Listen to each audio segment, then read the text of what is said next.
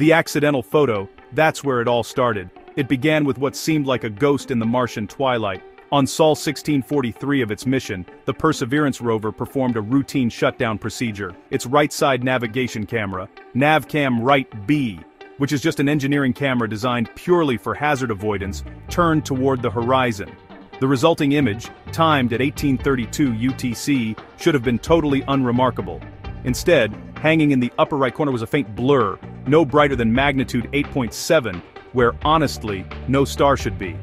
At NASA's Jet Propulsion Laboratory, Dr. Justin Mackey, the lead imaging scientist for the mission, initially had his team flag it as a sensor artifact, but the blur persisted over 17 consecutive 1-megapixel frames, shifting just slightly against the background stars. Before the mission team could formally investigate, the image was uploaded to NASA's public archive, and it was there that the discovery really exploded.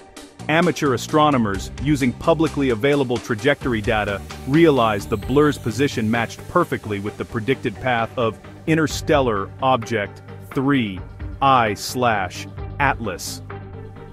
The signal-to-noise ratio was just 4.2, almost statistically invisible, but still undeniably real. A geology rover, by sheer chance, had just become the first observatory on another world to photograph a visitor from the stars.